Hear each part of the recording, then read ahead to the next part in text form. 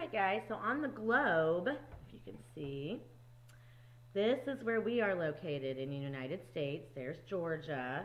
So the region we're talking about this week, the tropics and the rainforest, is all kind of down here. This is called Central America, right here.